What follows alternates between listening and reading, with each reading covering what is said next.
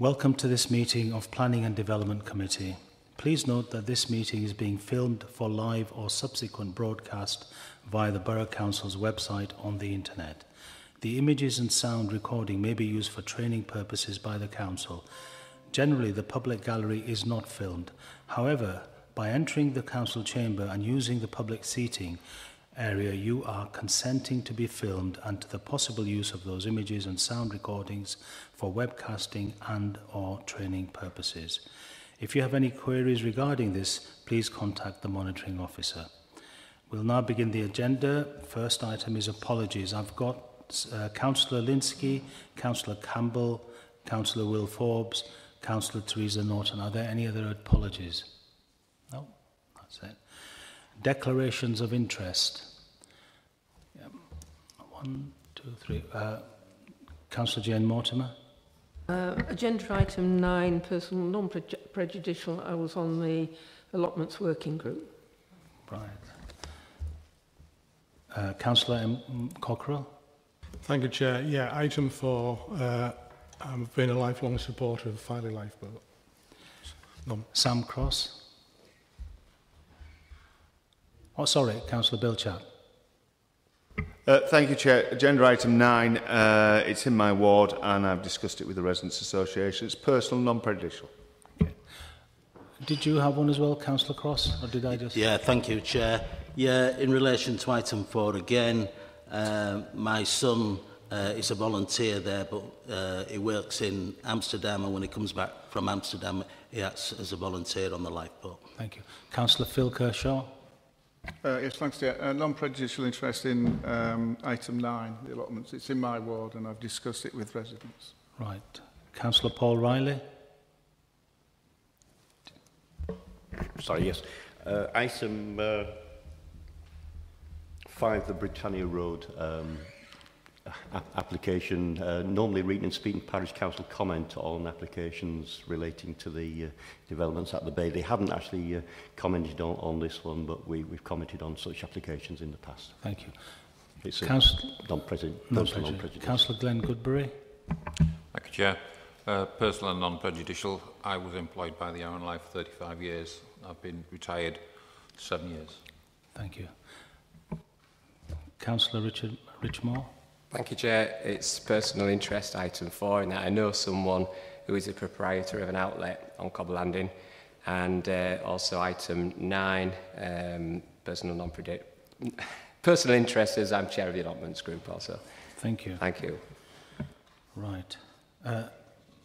Members are reminded of the need to consider whether they have a disclosable pecuniary, prejudicial or other personal interest to declare in any item on this agenda. Details of any interest must be declared at the start of the meeting or as soon as any interest becomes apparent during the meeting. Minutes. Would somebody like to propose the minutes as a true record of our last meeting? Councillor Bilchat and Sam Cross. We'll vote on the no. All those in favour? That's everyone. Against? Abstentions? I didn't attend, Chair. Thank you. So that's passed. I'll sign them and pass them on.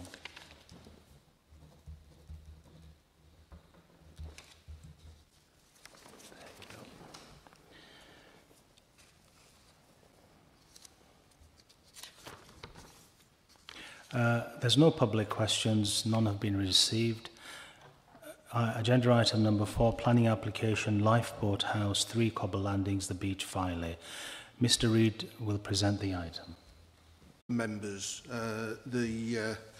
obviously showing you the plans so you can clearly see what's proposed, but I've also got quite a lot of photographs of the existing building and the surroundings, and that's really intended to illustrate a number of the points made within the report and raised by objectors for the benefit of members. So if you can bear with me on that, please. So the first slide is the standard location plan. You can see the location of the site in the southwestern corner of the Cobble Landing. I'm sure most members are familiar with that. What we have here is the site plan as existing and the site plan as proposed, which I think is quite useful in explaining the the proposal. So you've got the existing lifeboat house. Then behind it, in the corner, you've got the substation, which is a separate building. And then to the south, you've got the existing water pumping station. Now, the proposal, which in many respects is straightforward in terms of what it involves, is to extend the front of the building out by 2.6 metres there, to extend the building by infilling this southwestern corner, and to relocate the substation behind the existing pumping station as an extension to that building. What you've got here are the key elevations for the lifeboat station. So you've got the existing frontage here, and don't be thrown by the shading. I'm not quite sure why that's been done, but then you've got the proposed extension, so the whole of that frontage will come out by 2.6 metres from its existing position. As you can see, it's it's identical pretty much to what you've got. The only real change is, and again it's fairly minor, is different detailing to the main boathouse doors. To the side, the back corner, what you've got at the moment are two narrow gables which are inset, and this blank rectangle here is the substation. So the substation will disappear, and the existing main ridge will be extended backwards, as you can see there, on a line with the existing one, and a larger gable end set on the back corner. This next slide shows the proposed substation. As I say, that will, and as you saw from the location plan, that's just going as an extension to the water pumping station, and it's again, there's a slight difference to the doors, but beyond that, it's virtually the same design as the existing one, with similar detailing, decorative stonework, and the brick will change slightly because it's going to be brick to match the existing pumping station. So moving on to the photographs. This simply shows the existing building, and as I explained, visually the new one will look virtually identical. You've got the pumping station there, so you can see you won't see much of the substation from the cobble landing itself. And that just shows you what well, firstly the back corner. So all that will happen is that area will be squared off, and the pumping station will be, the substation will be moved forward. And just again another view of that. I've shown this photograph because there have been some concerns raised that the proposal will restrict movement for pedestrians across the front of the lifeboat station, and I think it shows, as you can see, in practice there's not really much of a route there with the existing signage, display of goods for sale, and the bollards. It's not a natural or easy route. And again, that's just from the other side, so you can see the signage and the bollards. This shows the building line along the cobble landing, and I think the key element there is the is the two-storey balcony, which projects forward of existing buildings.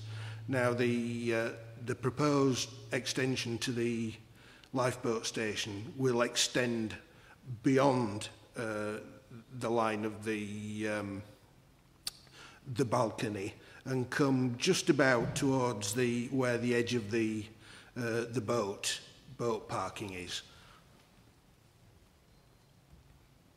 And that's just again looking from the other direction, same view. And again, you can see the frontage. I think what that also shows, it's not particularly clear because of the direction of the sun, but there were concerns about the impact on vistas and views, both north and south. But I think you can see there, if you're walking southwards along the cobble landing on the other side of the boats, the views of Filey Bay and the promenade aren't going to be significantly affected by the proposed extension. This one is intended to show the kiosk. As members will have seen, there have been objections to the proposal on the basis of the impact on the adjacent kiosk, and you can see that it is very close to the existing lifeboat house and only has a narrow frontage, and that just shows it in further detail.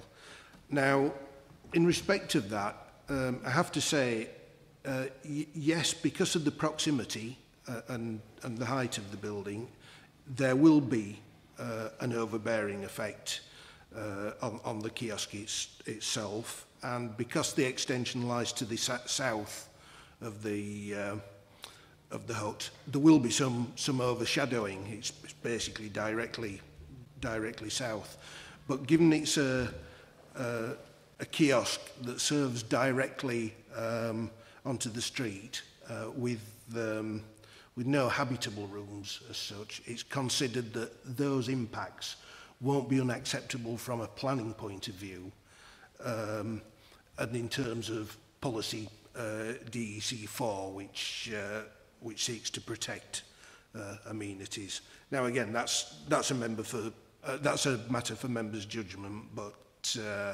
that's certainly your officer's view, having looked very, very carefully at it. Moving on, again, this is just a view of the pumping station. That's a view from the beach, again intended to show the impact of the proposal on views in a northerly direction and over towards the brig. And I think if you use the balcony as a reference point,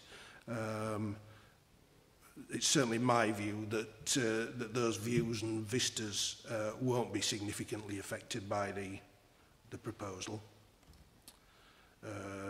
That's just the view that people will see of the proposed substation, and another one.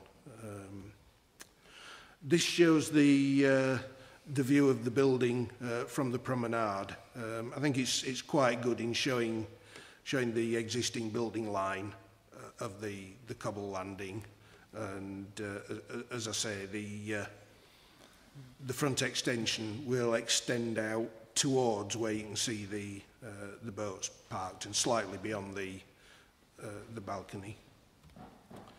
And again, that's just another close-up view to try and show you what the effect on the vista will be, which I think is minimal. That's it. So, just to comment very briefly and summarise some of the key issues. I mean, firstly, I would say I understand the concerns of the operator of the adjacent kiosk. I'm not unsympathetic to their concerns, but what I and you as a planning committee can do is only consider the planning matters related to the development. So the visibility of a particular business isn't a planning consideration. What you can consider is the visual impact on the street scene and of the area in general. And as I've explained, I don't think there is an unacceptable impact as a result of the extended building. Accessibility for pedestrians, again has been raised as an issue. There will undoubtedly be a pinch point between the corner of the extended building and where the boats are parked. But I have to say, but the whole of the cobble landing is really a shared surface between the operators, users and pedestrians. We've had no objections from the Highway Authority, who've recognised that it's a shared surface, and we've had no objections from the Harbour Master. The area where there will be a sort of tightening of, let's say, the route through isn't a footpath or, as far as I'm aware, a right-of-way. It's certainly not a public right-of-way. And if operational difficulties were caused because of that pinch point, I would suggest that that really is a matter for the Harbour Master to consider in terms of whether there should be some slight adjustment to the boat parking or not, rather than a matter for you for yourselves. It's been suggested that the extended building and the side door into it will cause a conflict with people queuing at the kiosk. Now, again, I would suggest that that is really about private rights of access and rights to use that particular area. You could argue that people queuing at the kiosk actually obstructs people who want to go and move to the lifeboat station. So it's six of one and half a dozen of the other. And as I say, really a private matter about rights to use the access. And I would suggest that really it's no different to the situation where there is any direct service from a kiosk onto a footway or pavement. I would also say that, because my advice would be for members not to get too hung up about that anyway, because in practice, as you've seen from the front elevation, there are a number of doors into the lifeboat station. Certainly during the day, my experience is that it's open anyway to attract. The main doors are open to attract visitors. So I'm wondering in practice how much the door would be used at the same time as the kiosk is operating. So just to conclude, my view is that the proposals are visually acceptable. There is no serious impact on amenity, although there will be some. There is no significant impact on important public views and vistas. The proposals won't harm the character of the Filey Conservation Area within which this site is located, and the technical issues relating to flood risk and impact on the water main have now been resolved, and on that basis it's recommended for approval. Thank you. Thank you. We have one public speaker, Mr. Corrigan. You have 3 minutes. When there's 1 minute left, you'll hear an audible reminder that there's 1 minute left. The clock will start from when you start speaking, so whenever you're ready, please start. My name is Patrick Corrigan. I've owned property on the Cobble Landing for in excess of 18 years, although I don't live there now. And in front of the lifeboat house, for the first 20 years that I lived down there, no cars were allowed, so we had to walk. I walked in front of this building where the proposal is going to be brought out by 2.6 metres, and I've walked on there and I've had access for over 50 years, and I have taken out a prescriptive right for that. So I'm against that unless something else can be arranged. I did speak to the harbour master about it, and he assured me that he would move the boats in front of our premises that I own at the moment, so we could gain access. Well, he promised to have it done by the 1st of April, and there's still, quite a few boats there now anyway, so it's going to be difficult. And the other thing is that I didn't want it to become if boats are moved, I didn't want it to become a car park. So, in principle, I object about my right of way, and that's basically all I've got to say. Thank you. We'll move to the committee now. Any questions by anybody on this issue? If there aren't any questions, we'll move on to a debate. Anybody? Councillor Clive Pearson. All I will ask is, could we see the the plan again of the footage? Because we went through all the photographs, and I've really forgotten what it.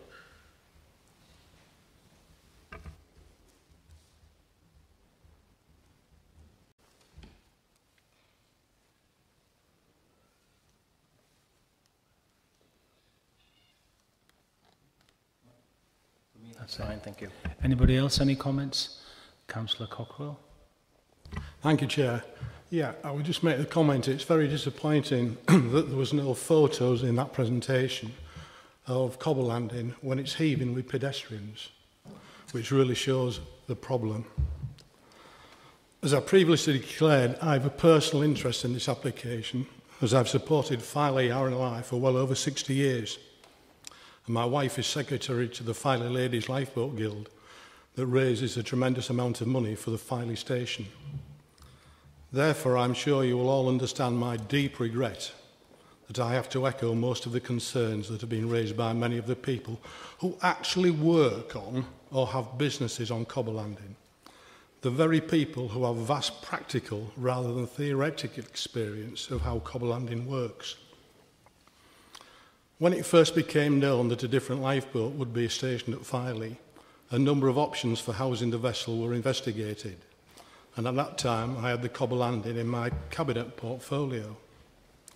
I noticed that the application documentation does not refer to all of these, only those relating to the modification of the existing boathouse. That, in my opinion, is a serious omission in the information provided by the applicant. When it was first accepted by RNLI headquarters that the building was of insufficient size to accommodate the boat and tractor, originally they thought it was all right. It must have been elastic tape. The RNLI started to look at possible modifications to the boathouse, and those centred on extending out at the front or extending at the rear of the boathouse.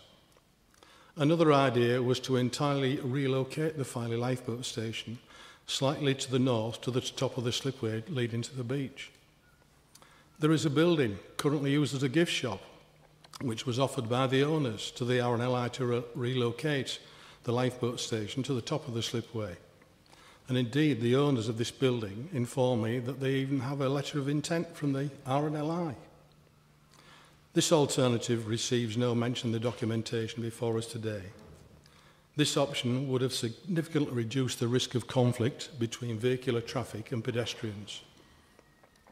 My main concern is in regard to the principle of extending out onto the Cobble Landing rather than any of the alternatives that were considered. The proposal is to extend the whole frontage of the existing boathouse by approximately 2.6 metres. In a nutshell, I share the concerns expressed by many people who actually have the experience of working or operating from Cobble Landing for many years. We read in the report that the detrimental effect that it is likely to force upon nearby businesses, particularly the one adjacent, isn't a matter for this committee. But I would suggest that it will actually decimate that business. Can the same be said about the safety concerns due to the reduction in the width of access to areas further along the Cobble Landing? And this is where it would have been very useful to have had photos during the height of the summer. And not only the summer, but other parts of the year with the staycation. Anyone who knows the situation on Cobble Landing, not only during the season but at other times of the year as well, understands that the route along this part of Cobble Landing is already ripe with conflict between vehicles and pedestrians. In recent years, as Filey has become even more popular, the problems with safe access have increased. Cobble Landing is tight enough as it presently exists. Indeed, this was exacerbated with the granting of permission for the balcony to the front of the Cobble Landing bar, the building adjacent to the lifeboat station that is mentioned in the report before us. It seems that the RNLI at Poole have not considered the detrimental effect on the safety of the general public. Indeed, I see no evidence that these vital matters have even been considered. It is not as though efforts have been made to try to get the RNLI at Poole and its consultants to consult locally. I believe the RNLI has failed seriously with this application. It has not taken advantage of the opportunity to discuss the modifications before formally submitting them. The Cobble Landing User Group, formed by the Borough Council to discuss such matters, hasn't been formally consulted. Filey Town Council wasn't involved prior to receiving the application. I could go on, but the concern expressed in most of the comments from members of the public, including many of the businesses who operate in adjacent premises on Cobble Landing, carry far more weight than mine alone. Of particular interest are the comments from the immediately adjacent businesses, whose concerns echo my own. Additionally, the adverse comments from the Filey fishermen, who surely no one can dismiss. Everyone who has anything to do with the Cobble Landing supports the Filey branch of the RNLI. Indeed, most residents support the essential work undertaken by the Filey branch. The support also forthcoming from visitors and people living away is tremendous. The fact that there is significant opposition to the principle of this application is of concern and substantiates the strength of that concern. So we have a dilemma. I have a significant dilemma. I'm torn between my ongoing support for the Filey Lifeboat Station, but having serious concerns that the application is in the best interest not only of Filey's Cobble Landing, but of the Filey Lifeboat Station itself. We hear and read the comments that according to theory, the application is sound. However, from the practical point of view, and here we have the comments and concern from the people who actually work on Cobble Landing, we hear a totally different version. Besides the principle of the application before you today, i.e. to extend out onto Cobble Landing, extending back into the cliff was considered. This would involve exactly the same process as when the present boathouse was constructed in the early 1990s. This is the idea that is favoured by many of the people who know about such matters, i.e. the local people. Finally, there's firm evidence of the concern in regard to the application before us today. I will quote from a letter from the Filey Lifeboat Operations Manager in my capacity as portfolio holder in March 2015, and I quote, "The obvious solution is to extend the boathouse back into the cliff by a minimum of 3 metres and a retaining wall constructed, as was done when the current boathouse was built 22 years ago. It cannot be extended to the front because it will stick out too far onto the Cobble Landing." For those reasons, I would urge colleagues to listen and take heed, not only to myself, but to the people who know the detail of what happens on Cobble Landing better than anyone else before voting on this application in its current form. Thank you. Thank you, Councillor Cocker. That was very extensive and detailed. I wonder if anybody else wishes to comment. Nobody else? Well, can I just say, I went to the Cobble Landing because I was confused by the drawings I was getting, and I saw it, and I was very concerned at the effect on the business next to it. I see no reason why a side door needs to be put there, because in effect it will make it impossible for that business to ever come to the front and extend out. And I personally, if this is going to be passed, would like that side door to be removed. There isn't a side door at the moment. They seem to manage well. So why would the additional side door be needed? Is there can we remove that side door? Is that possible?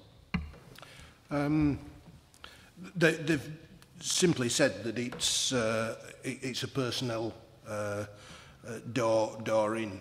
I don't know the detail of why it's needed. As a committee, you can't actually remove the door. What you can do is go back to the applicants and ask them to remove it. What I would suggest, and I don't want to get ahead of things here, but if members were minded to approve the application subject to the removal of that door, and you voted for that today, then rather than bringing it back just to see that the door had been removed, I would suggest that aspect be delegated to officers so that an approval could be issued upon receipt of amended plans. Yeah. Anybody else further? Yes, Councillor Riley. Just a question looking at the plan, and there's been a discussion about congestion and danger to pedestrians and the fact that this building is coming forward and altering sightlines. There are sort of 5 car parking spaces in front of the lifeboat station, and then beyond that I think there are another 6 or 7 parking spaces in front of the businesses further to the north. Are those parking spaces all for members of the public? The ones particularly to the north in front of the cafe and the various shops, are they for sort of local residents, or? Yeah.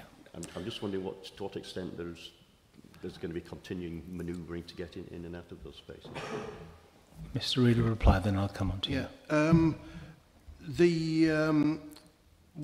What you describe as the parking places to the north in front of the Cobble Landing Bar are actually boat parking spaces.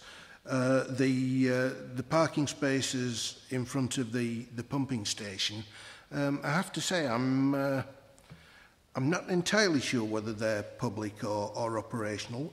From memory, and it's a dangerous thing, I think when you get to the edge of the Cobble Landing, it says sort of no unauthorised vehicular access, so that the parking spaces that face southwards, they're definitely public spaces. I don't think, but I could be corrected, that the other parking spaces are. Just let's see if I can find an appropriate photograph. We've got, yeah, they're there. You can see there, although there are signs, and it does say pay at the meter, so there could be, for some reason, and I've no idea, at the time of the site visit, they were actually coned off. But yeah, so I can't be sure on those 5 spaces, I'm afraid. Councillor Mike Cockrell, can you shed some light on that? Yeah, earlier this year, those 5 spaces, the seaward side of the pumping station, were designated purely for use by the RNLI when the lads are on a shout. Right. Councillor Roberta Swires. Thank you, Chair. As being a formal Philonian, I can see the problems. You know, it is so narrow. Beyond that lifeboat house, when that lifeboat needs to come out, just when it's busy, but it's always busy, there is very little room. I'm thinking of the safety of pedestrians, children. You've got them excited running to the beach. To me, it doesn't want anything else protruding out on any part of that. You know, it is extremely tight, and I don't know there is nowhere to gain any space on that area. Right the way down, I don't see how you can alter it. And the other worry is that the businesses down there, I know there isn't many, but what businesses are there will be having deliveries, etc. You know, are they to be telling deliveries you must come very early before the tourists or even local people come out? It's not the best idea, but I don't know how else it can be extended other than, as Councillor Cockrell says, backwards. It certainly needs the extension, but I'm not sure this is the right way once it, you know, in my view anyway. Thank you. Councillor Glenn Goodbury. Thank you, Chair. Cobble Landings, I've been down there on numerous occasions, and I'm still very good friends with the old coxswain mechanic.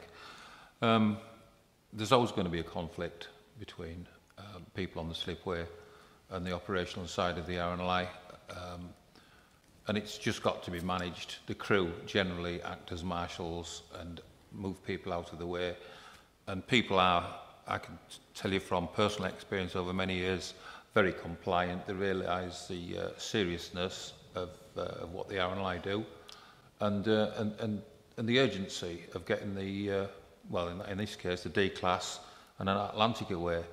I do share some of Councillor Cockrell's concerns. Relocating the lifeboat station further down to the north, I would imagine, would be a huge expense, and if it could go backwards, then I would think that would go a long way to making a lot of people happy. But as I say, you're always going to have a conflict with pedestrians, holidaymakers, boat owners, but they've all just got to try and work together. It works at every lifeboat station. That's how it is. Thank you. Councillor Clive Pearson. Thank you, Chair. I do notice it's in a conservation area, and I do wonder what we should be what we should be thinking about that, because it's in the conservation area. Is it that building which is in the conservation? What's been actually in the conservation? If we're going to, if it's the building, how much should we be changing that building design? I think the only way for me to is to go and have a look at that, and I was just wondering whether a site visit might be appropriate on this occasion. Are you proposing that? Deferral for a site visit? You're proposing that. We'll take a vote on that after we've listened to what Councillor John Knock has to say. Thank you, Chairman. The fact that this work will improve the launch efficiency of the lifeboat and also have the side effect of enhancing the facilities there for the RNLI is a big persuader for me to vote for this. Right. Thank you, Chairman. Could you answer one of the questions which was put by Councillor Clive Pearson? Is it the area that's conserved, or is it specifically a building? The whole of the Cobble Landing lies within the conservation area. As I explained in the report, the lifeboat station is a relatively modern building from about 1990, I think, although it was designed to reflect the old Victorian lifeboat station that it replaced. Most of the other buildings on Cobble Landing don't have particularly architectural merit as historic buildings. But to be fair, they do add to the character. They're typical seaside uses, and you've got the chalets at the end as well, which again are very evocative of a traditional seaside resort. But I think the main reason that the whole of the Cobble Landing is in is that it is an historic site, and it's about the heritage of Filey's fishing industry and its links to that, rather than any individual buildings. But if it helps, in terms of the impact on the conservation area, you really need to judge whether that extension and the appearance and whatever will adversely affect the special historic character of the area. Thank you. We have a motion to defer for a site visit. Do I have a seconder? Can we do this first, and then if it passes, can do? Do I have a seconder? Councillor Bill Chad. So we have a proposer and a seconder. So we'll go to the vote on that, deferring for a site visit. All those in favour, please raise your hand.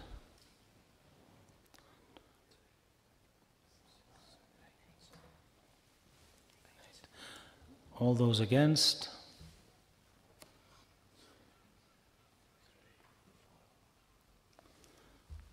Anybody abstaining? One abstention. I think that motion is carried, and we'll defer for a site visit. Yes, Councillor Cockrell. Yeah. Could I ask that it's arranged to take place during the school holidays, when hopefully, if the weather's fine, people can see just exactly what the problem is? Yeah, I think that would be good if it could be done in August, before September. Yeah. Yeah. Thank you very much.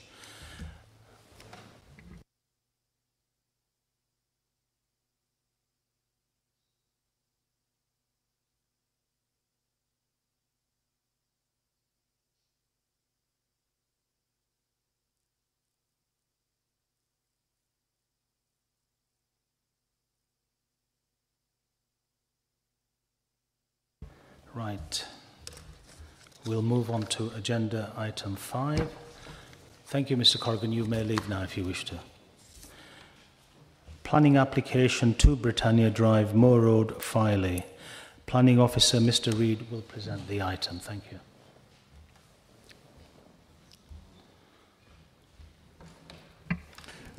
Thank you, Chair. I promise not as many slides this time around. Firstly, I have to say the title on the report unfortunately wasn't amended, and the application is now for 5 shepherd's huts rather than the 9 that were originally submitted. And although described as shepherd's huts, these aren't mobile units. They're actually permanent buildings on concrete foundations, very similar in terms of the construction form to the beach houses and lodges that are found elsewhere on the bay, and which I know members are very familiar with. So the first slide shows the location behind the existing houses on Turnberry Drive and Britannia Drive, and against the edge of the coastal ravine, which is the whole of the area, which is identified in dark green up here. That is basically a cliff slope, and then you've got the beach at this point here. I'm showing this plan just so you can see the location of the site in the context of the overall holiday village, and as you can see, it's right on the periphery of the existing village. That is the location plan for the 5 units.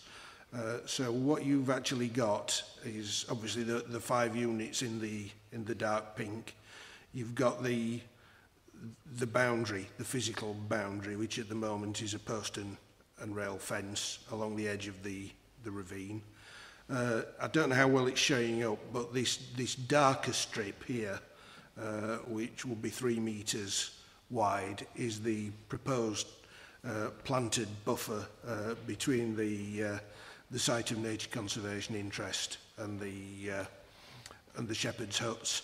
That will be a mixture of rough grassland, scrub planting, and also it's stated some trees, although I have to say probably the space and room available for tree planting is probably limited in practice.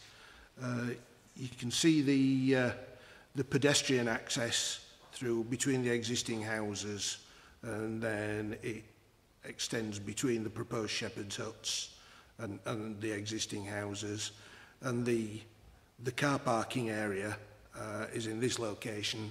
It would use the existing car park to the rear of the on-site pub.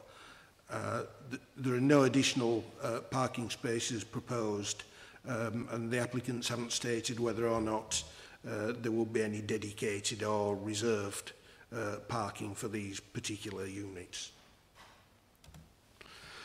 And that shows the proposed shepherd's huts. I think I'll just point out a few features. Firstly, to the rear, you have got a bedroom window. You've got a covered veranda which would look out onto the site of nature conservation interest. And finally, you can see here there are wheels, but these aren't actually supporting the structure. It's actually on a concrete pad, which is the lighter white strip that you see there. This slide shows the site looking eastwards towards the sea. Obviously, you can see the existing holiday homes with the large area of glazing both to the sides and at ground and first floor level on their gable ends. The bushes are the site of nature conservation interest. That actually starts where you see that post and rail fence. That's simply looking in the other direction, westwards. This slide actually shows the view out across the sink. I don't know how well it shows up at the scale that you've got, but what you can see along the top of the bushes are the cliffs along the rest of Filey Bay and down to Bempton. Now, it's not an interrupted view at all, but there is concern that with the verandas on those on the proposed units, you might get people who are tempted, particularly the owners of the units, if they're there regularly, might be tempted to do a bit of unauthorised sort of lopping and pruning if there's a particular bit of a bush that seems to inhibit their view, and they think they can just improve it a little bit. And I have to say that's a genuine concern. I'm sure the applicants would say no, they'd manage it, but they can't police it 24 hours a day. And I think that's just another pressure or potential pressure on the designated nature site. This slide shows the gap between the two existing properties that would form the pedestrian access. And I think again you can see clearly there's considerable glazing on the side and backs of those houses, and I'm concerned that the comings and goings to the new units would result in serious loss of privacy for those particular occupants. And again, this slide shows the backs of the existing and just illustrates how open and glazed they are. There's a lack of any formal boundary or planting. As you can see, they've actually got 5 casement patio doors there, so they're very, very open. And at first floor level as well. Some of the units, the proposed new units will be from 6.6 to 13 metres away. And again, it's considered that there will be excessive overlooking and loss of privacy for the occupants of those existing houses, even taking into account that they are holiday homes rather than permanent dwellings. And that's the end of the slideshow. Just a few final comments and a summary. Firstly, the council's engineers have confirmed that they've got no objections on either land stability or drainage grounds. So that's not an area of concern. Your officer's concerns and the reasons for recommending refusal are firstly the loss of what is an important local buffer between built development and the cliff edge. It might not be so significant in wider landscape terms, but I think locally, in terms of the immediate environment, it is an important buffer. An inappropriate design. It is felt that putting units that look like traditional shepherd's huts are actually quite out of place and sort of rather twee and contrived within the context of what are quite modern bricks and mortar houses. The impact on amenity, particularly the severe levels of overlooking and loss of privacy for the occupants of the existing holiday homes, and the adverse impact on the adjacent site of interest for nature conservation and ecology. And if I can comment a little further on that for members' benefit, as you will have seen, following the reduction in the number of units and the introduction of that sort of 3-metre buffer, the council's ecologist did actually withdraw his objection to the scheme. But I have to say, your planning officers aren't satisfied that those measures will sufficiently protect the site of nature conservation interest. Firstly, a 3-metre buffer is extremely narrow, and you are moving human activity right up to the edge of that buffer. They talk about tree planting, but as I mentioned, I think within a 3-metre buffer, opportunities for that are going to be very limited.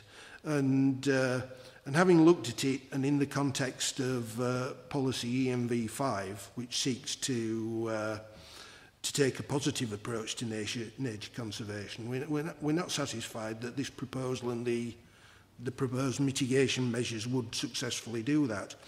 Firstly, there will still be disturbance from noise and light spill, and it will be even nearer, and there will be more of it than is currently the situation.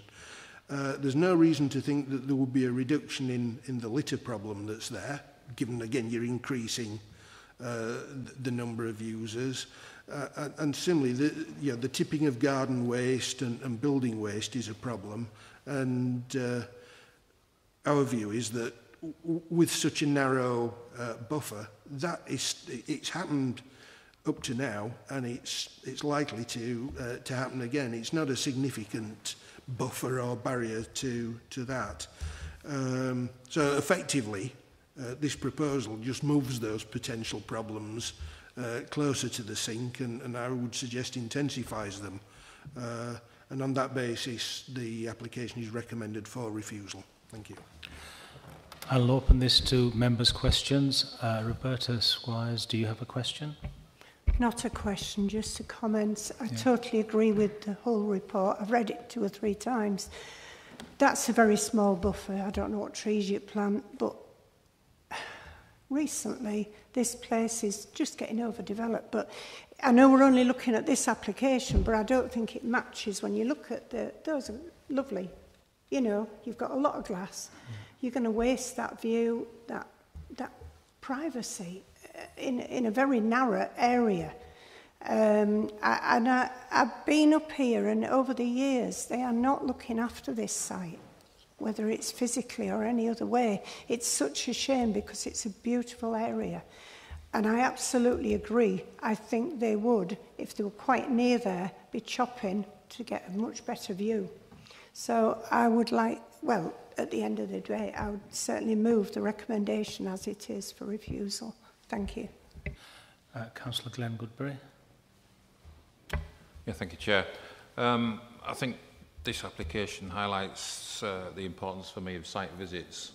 When we went there, those brick-built properties, as you can see, people sat outside on an evening, having a drink, relaxing, kids outside playing football, whatever they want to do, sunbathing.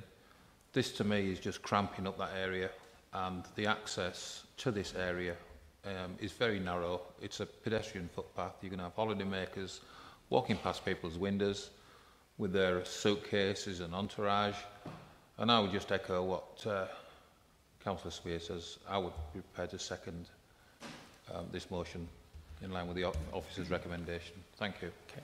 Councillor Sam Cross. Thank you, Chair. Really just to echo the previous 2 speakers. These aren't Shepherd's Hut. They're totally out of place. We're going to have more cars, more humans, and it's just serious overdevelopment. Thank you. We have a motion. It's been moved and seconded, but I have... Oh, sorry. I'm just going to say I've got 2 other speakers, and I'll put Clive onto the end of that. So I've got John Knock, Jane Mortimer, and Clive Pearson. John. Thank you, Chairman. When I see the word shepherd hut and holiday homes together, it always seems that the owner is trying to evoke a rural idyll of 120 years ago. And this is a ridiculous misrepresentation of what they are. And that's particularly relevant here. They're nothing like shepherd's huts, not even glamping pods. They are holiday bungalows and they should be advertised as such. But before then, they should be rejected. Thank you, Chairman. Thank you. Councillor Jane Mortimer. I'll try not to repeat everything that everybody's said because I agree wholeheartedly. But I do have concerns about the sink, if I can put it that way. It's far too close. I've got trouble, or the parish council has. Trees have been poisoned, cut back to allow other people's views. Cinder track in my area, which is a long one, I can take you to about 20 trees that have been cut back just to provide views across the country. People don't care. They've got this property that they think they have the right to force a path through or to cut a way through, and that is what's going to happen. If it's far enough away, as the present houses are, you should be fine, because you can see it from high enough up. But certainly, I think the site of interest would be badly damaged, and nobody can stop it happening, because it's not going to be protected 24 hours a day. And I know exactly how they've killed trees in my area, but I won't repeat how, because who knows. Yeah. But I'll be certainly voting against this. Thank you. Clive Pearson. Thank you, Chair. Councillor John Knock has already said exactly what I was going to say, so I have nothing else to add. Thank you. Thank you. We have a motion. Would you like to state the motion, please? Thank you, Chair. So the motion before committee is that planning permission be refused for the reasons set out in the report. Thank you. All those in favour? That's unanimous. Thank you. We'll move on to number 6, which is 12 Carlton Road, Filey. Ms. Harper will present the item.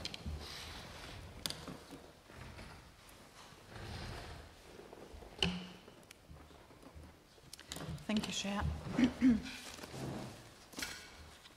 Right, the first slide just shows you the site location. The site is in the centre of Filey, and it does comprise at the moment some industrial units. Same, again, just an aerial view of the site. You can see the industrial units.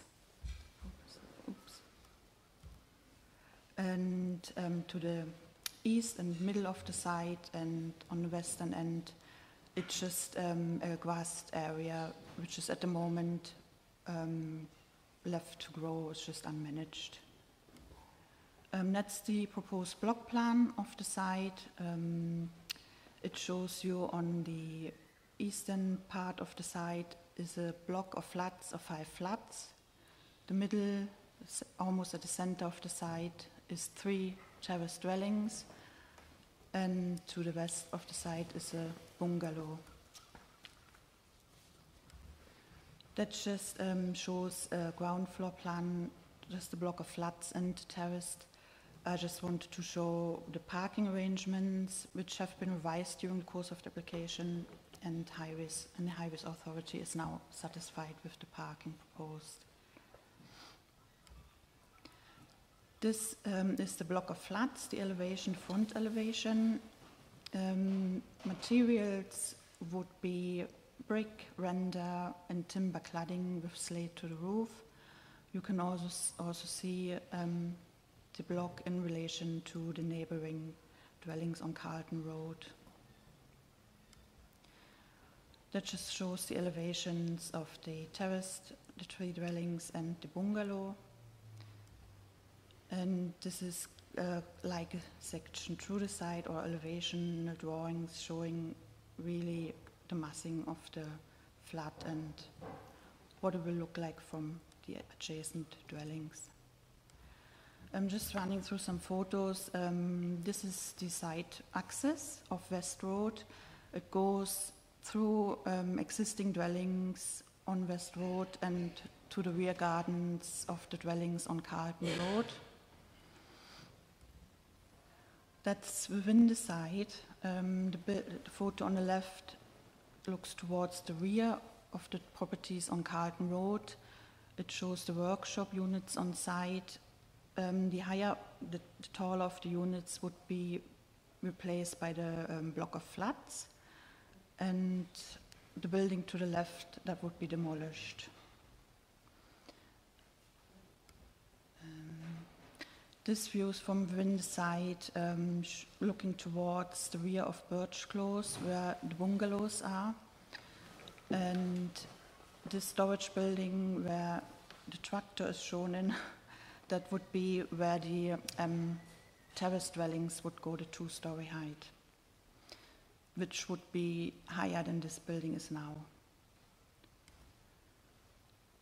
This is to the rear of, well, to the western part of the site, looking out from the rear gardens on West Road, which is the grassed area now, and where you see the property on the left, the storage unit is where the terraced dwellings would go.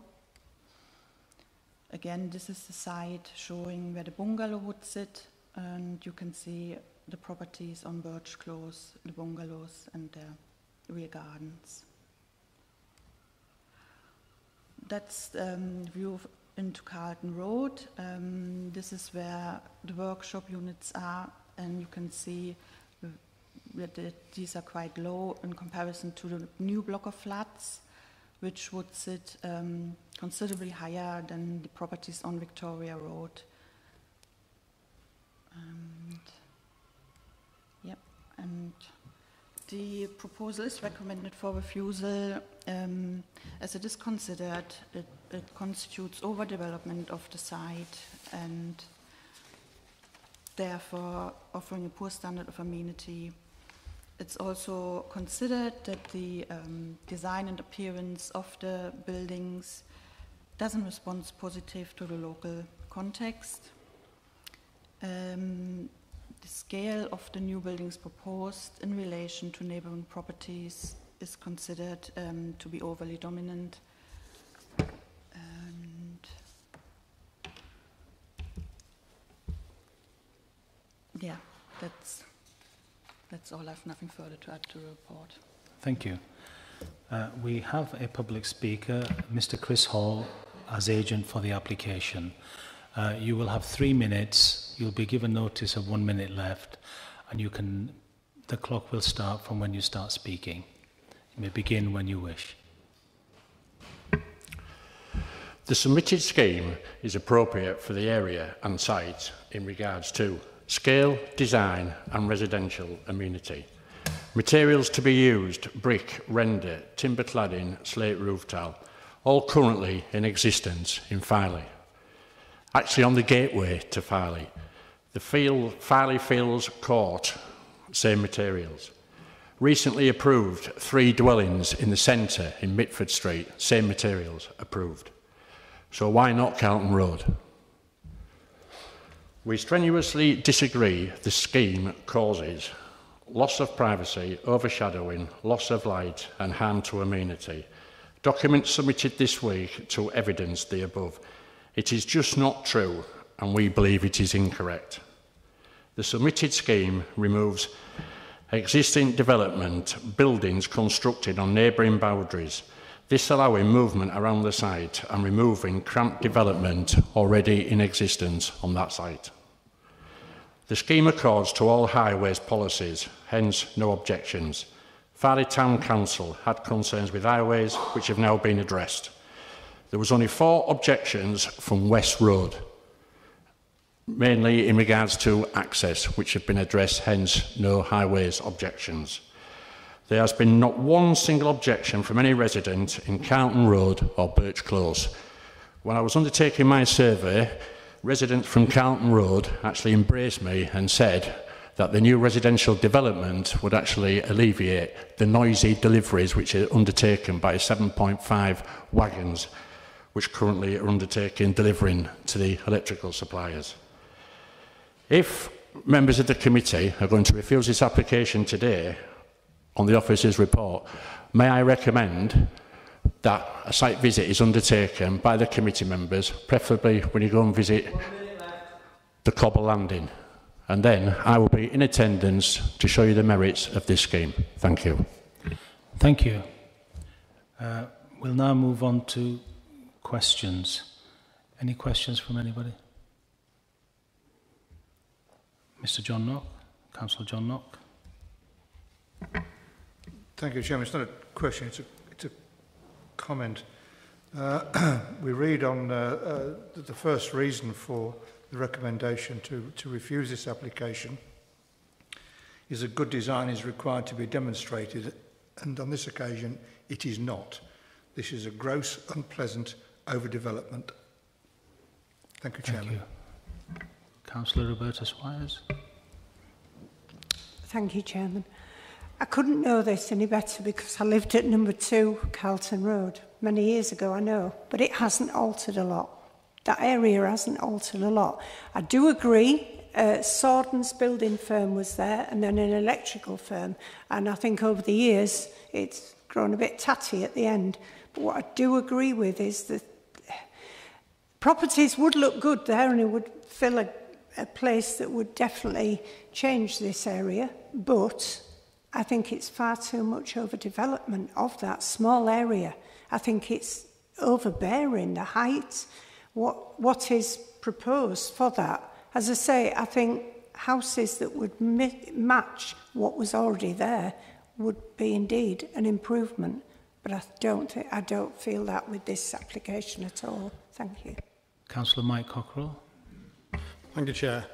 Yeah, having lived within a couple of 100 yards for many years in my youth, I was very pleased to hear about a tidying up of the area, because it's crying out for it. But having seen the development, I can't support it. I think particularly this was really highlighted by the recent plans that came, was it early this week? Yeah. And it shows you they're huge, and it's just too big a development. The other concern I have is that there is an access road that is parallel to Carlton Road that comes out onto West Road directly opposite the junior school. And as you're coming out, you've got to actually be on the footpath before you can look down West Road. So I was totally amazed when Highways said they had no objection to it. Anybody who knows the area knows that that is very dangerous. So I cannot support. Thank you. Councillor Sam Cross. Thank you. Really, just to echo all the thoughts, and I think the interesting thing is when you look at the block plan outside number 40, you know what I mean, what you've got on West Road is the junior school, and that's where the crossings happen. And I think what I would say to it, we're going to, you know, maybe do it in the school holidays. This is one of the premises that we should go look at 3:15 on an afternoon, and then we can see the number of children, the number of people walking about, the number of cars in that particular area, or alternatively at 10 to 9 on the morning, and we can see that it's clearly overdevelopment. It's the wrong development in the wrong place. Thank you. Any more comments? No?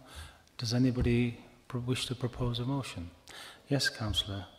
I'll move refusal as per the application, based exactly on what is in here.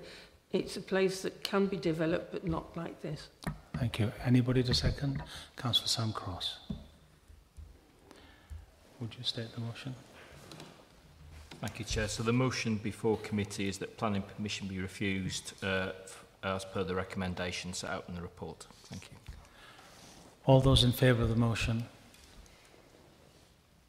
That's unanimous. Thank you. Oh, I think any against? Any abstentions? One abstention.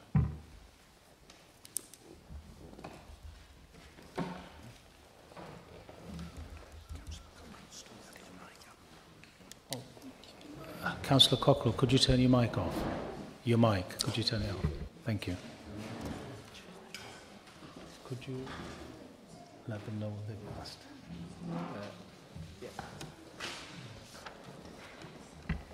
Sorry, so just to sum up, for agenda item 6, the resolution of committee is to refuse planning permission in accordance with the recommendation. Thank you.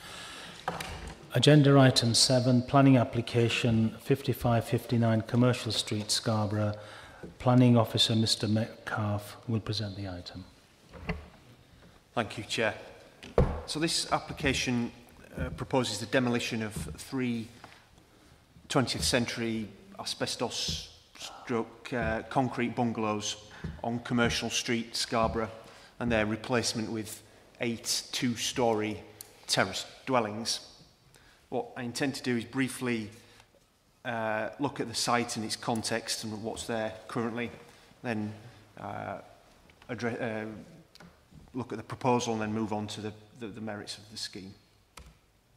In terms of where the site is then, of the Sainsbury's supermarket here and the filling station you can see. You have Commercial Street running north to south, which is currently a mixture of principally 2- and 3-storey dwellings with some factory use on the northern end as well. As I've said, the Sainsbury's shop and the car park, and you have the nursery and play centre here, and the beginnings of the cinder track to the back beyond this planted boundary.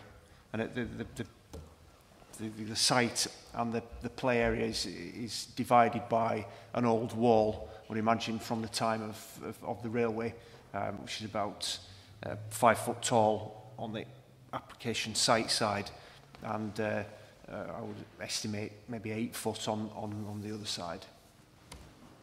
So a slightly closer image, you can see here the roof tops of the 3 bungalows. So it's these properties here, so the asbestos roofs, the block of flats opposite, and existing terrace dwellings here. You have the access from Commercial Street to Sainsbury's, the pedestrian access, and the beginnings, as I've said, is of the cinder track route here, and you can see the play area associated with the play centre stroke nursery school just there.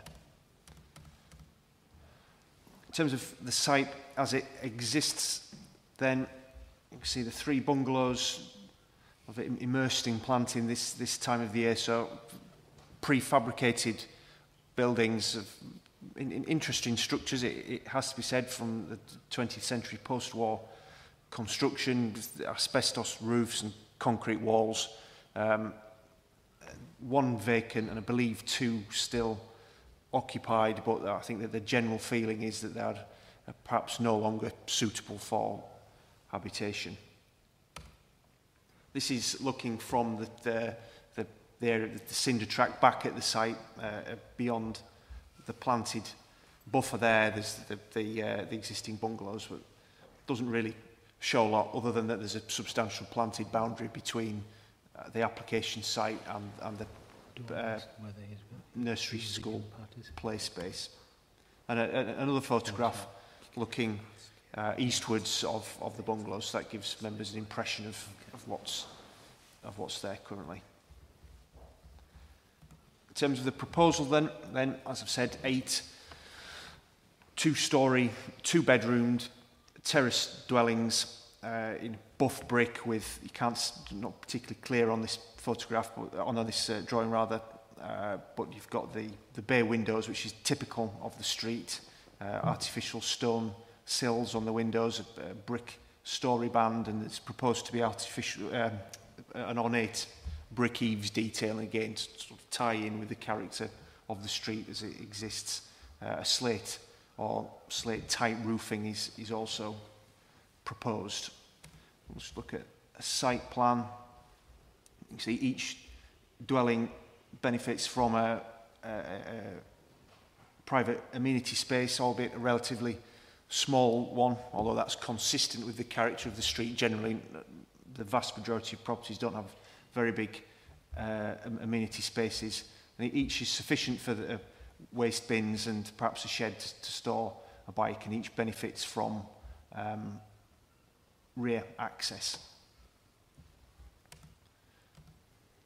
So in conclusion then, in terms of design, the scheme's considered to be acceptable. Officers don't consider that there will be an undue impact on neighbour amenity, and the Highway Authority has latterly withdrawn its objection and agreed that the proposal won't harm the safety and convenience of users of the public highway. So with that in mind, the recommendation is that consent be granted subject to the conditions rather set out in the report. Thank you. We don't have any public speakers, but before I continue, Councillor Bill Chart, are you familiar enough to, or are you not going to participate? Sorry, Chair, I know the area, but unfortunately at a certain age you need to have a break, but I won't participate. Thank you. Right, any questions from anybody? Councillor Jane Mortimer. Thank you. I can understand that the 3 bungalows need to go. It's asbestos. They're probably built just after the war and definitely modernising. They are fairly tight together. What's the floor space like inside? Is it up to the national level? Yes. Thank you, Chair. I didn't actually mean to mention in the presentation that they are in compliance with the nationally described space standards, so they are of a reasonable size. All right, thank you very much. I think it's important that we can do that, ask that question, because if we're not careful, we're building something that eventually maybe has to even be taken down because they don't meet that. All right, thank you. Councillor Roberta Swires. Thank you, Chairman. I think this will improve.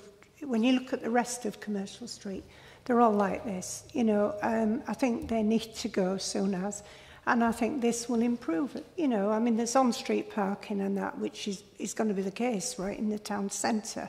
It will provide homes, you know, for people, and I think it will definitely have a nicer effect on that street than what's there, and certainly not do any harm. I would move the recommendation. Thank you. Councillor Clive Pearson. Thank you, Chair. My question has been answered. It was to do with the room sizes, to make sure that they're within the new standards. Thank you. Councillor Phil Kershaw. Yeah, sorry. Thanks, Chair. These bungalows were built after the bombing of Commercial Street, and in that bombing there was 4 women and 3 children killed where those bungalows are. And I just wondered if we could stipulate that possibly some kind of recognition for that on that site. I don't know, a plaque or a board or something. Would you like to answer? I mean, we could certainly alert the applicant to that, and that could be explored, but I would suggest that falls kind of outside anything we could mandate as planning committee, but it's certainly something we can sort of raise with the developer, and you know, they could seek to make some memorial. Thank you. Thank you. Councillor Sam Cross. Thank you, Chair. Really just a bit of clarification. When we're saying the size of the property, are we talking about the minimum acceptable, or are we talking about an acceptable size? Well, the nationally described space standards are the government standards that they recommend, although they're not actually mandated. But and they exceeds those. So, if in terms of the standards that do exist, the properties exceed those in area. Certainly, the bedrooms do. Yeah, thank you. Thank you. Are you happy with that?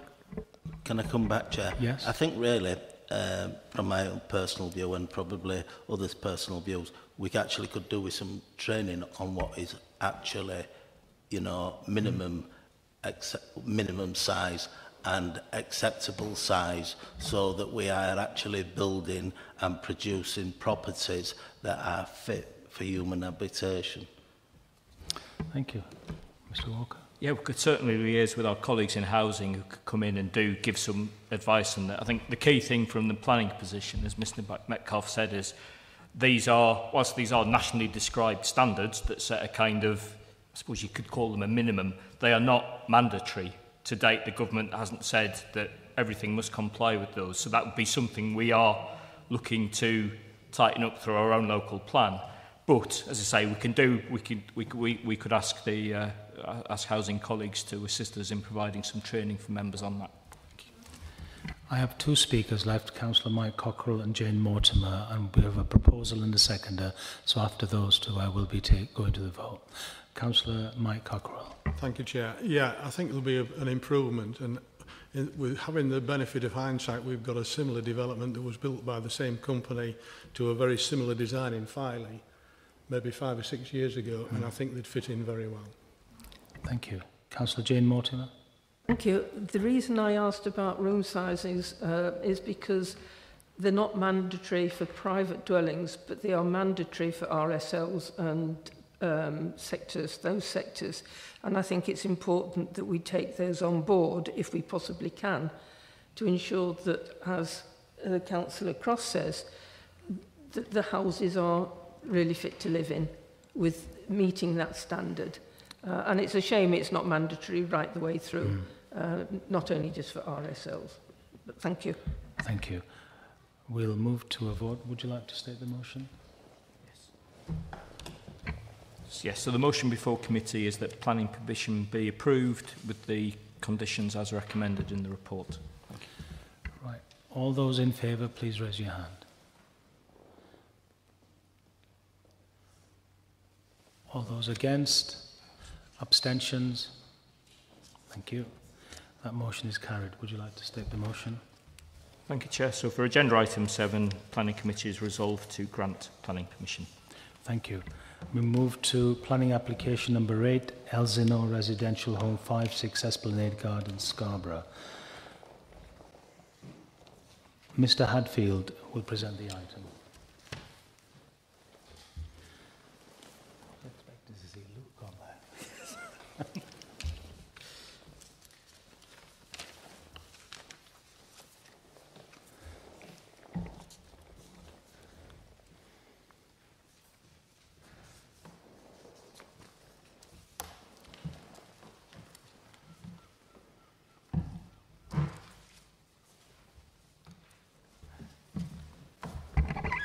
Thank you, Chair.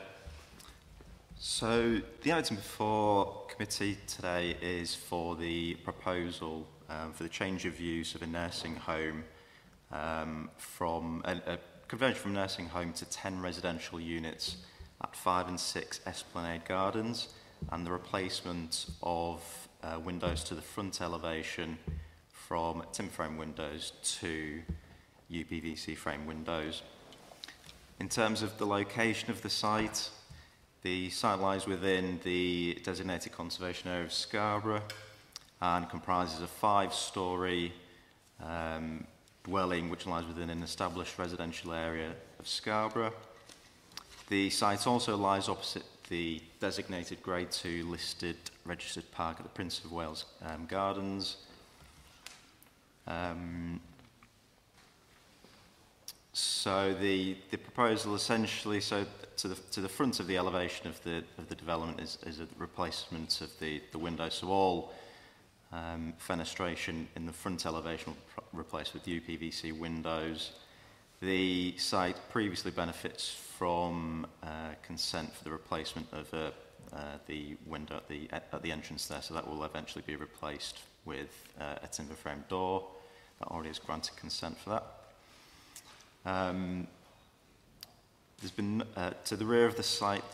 The item was previously deferred. Was an item of the previous committee. It's been deferred, subject to a site visit, which was taken place earlier on this week. That was to establish the external layout of the bin storage provision to the rear of the site.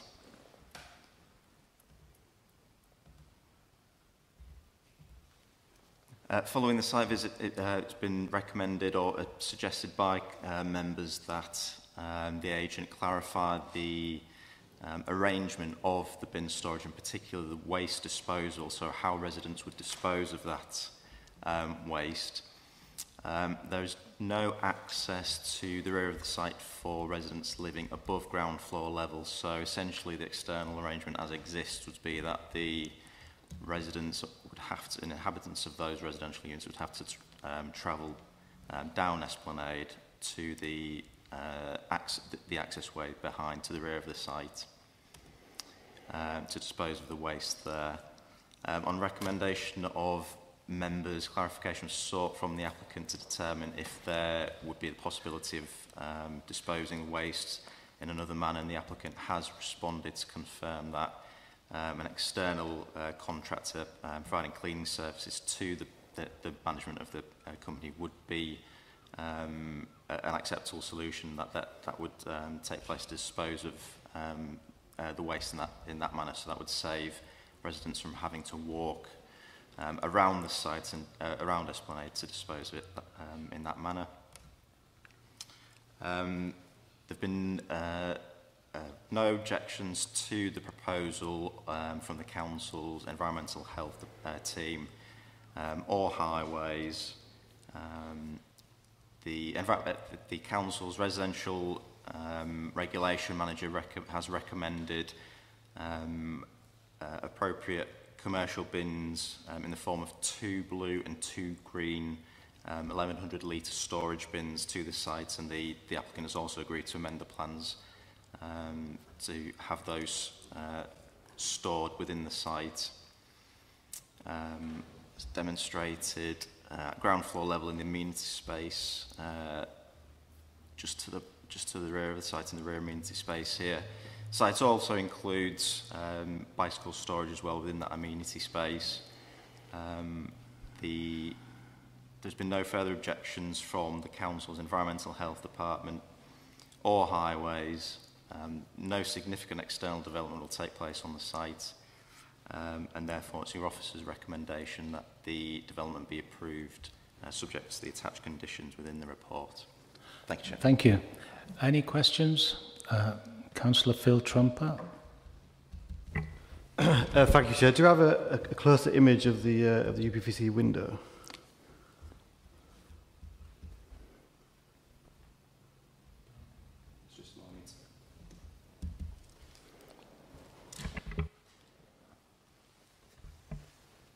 This is as close as to zooming in as the software is allowing me to, I'm afraid, but essentially it's a scheme that's been, or a specification that's been similarly approved further along the Esplanade Gardens at Maynard Hotel.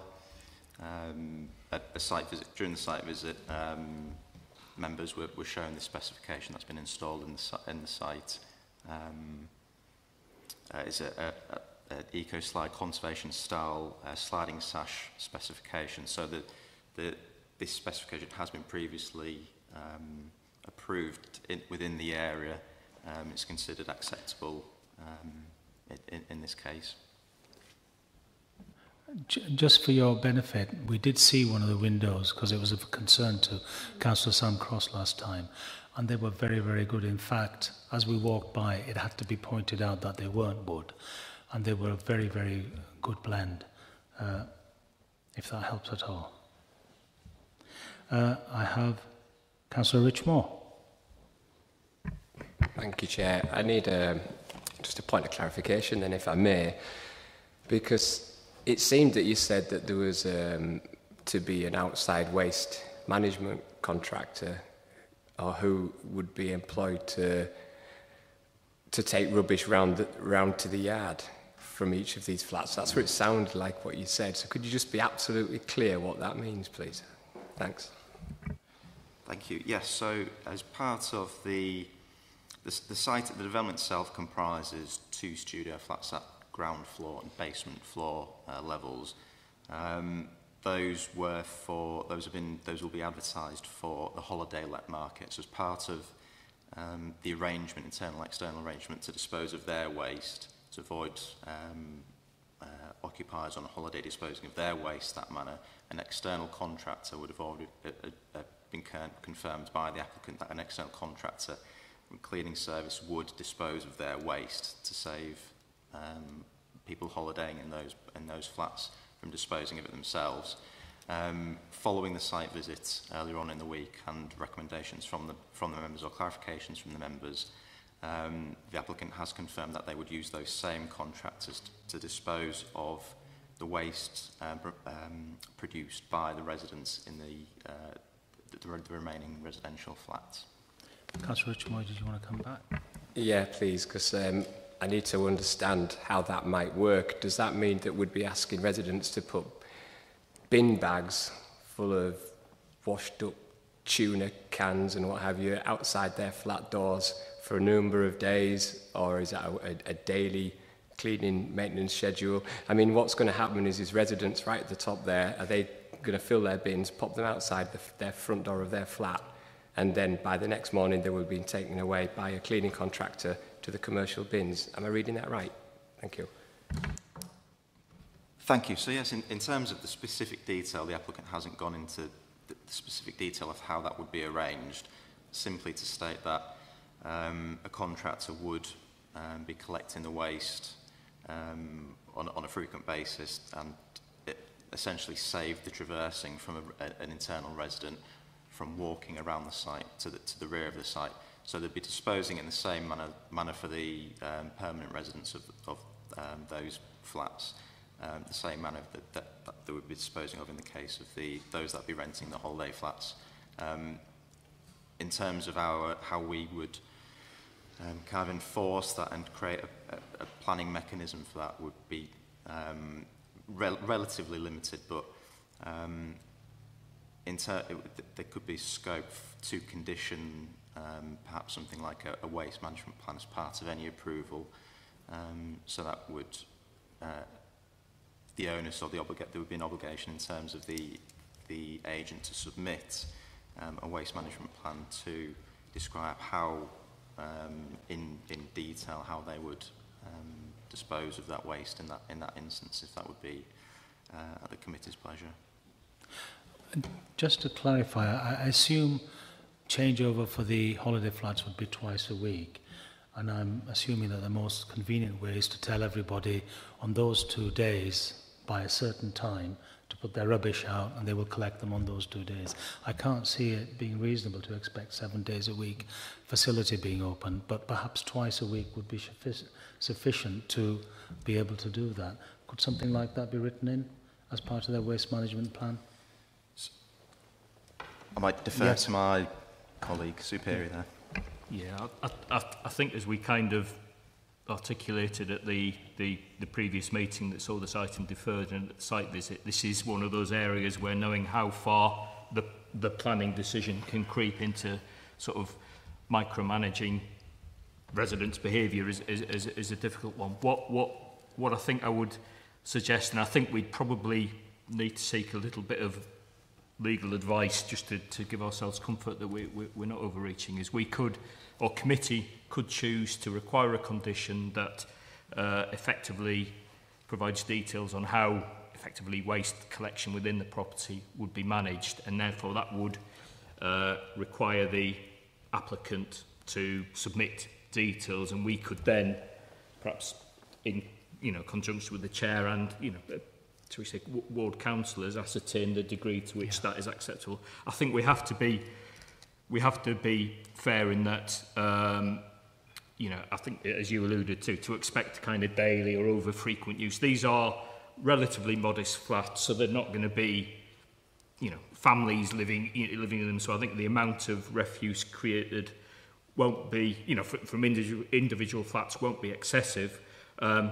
There would obviously be nothing to stop people going and disposing of the rubbish in the bins of their own volition, as I think we saw households were and businesses were doing while we were on the site visit. So this kind of perhaps will give a degree of comfort. There's that little bit more that we're expecting from the management of the property. As I say, without it, well, as I say, we can at least require the submission of details. It gives us a degree of control. As I say, the difficulty in planning terms is, we can ask the property owner and the management company to do this. Ultimately, if individuals decide, do things that they're not meant to do in any event, with no kind of control over that, and frankly, neither of the